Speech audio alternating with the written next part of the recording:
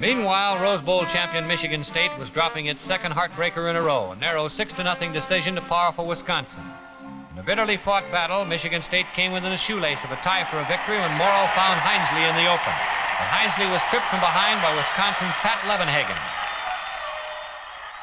Wisconsin's great all-around passing and running star, Jim Miller, sets up the game's only score when he failed to spot a receiver, tucks the pigskin away, and sets sail for the Spartan 28-yard line.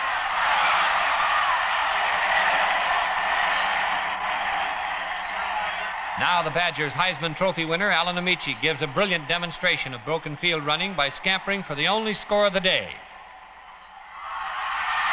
Wisconsin 6, Michigan State nothing, and the Badgers move into title contention.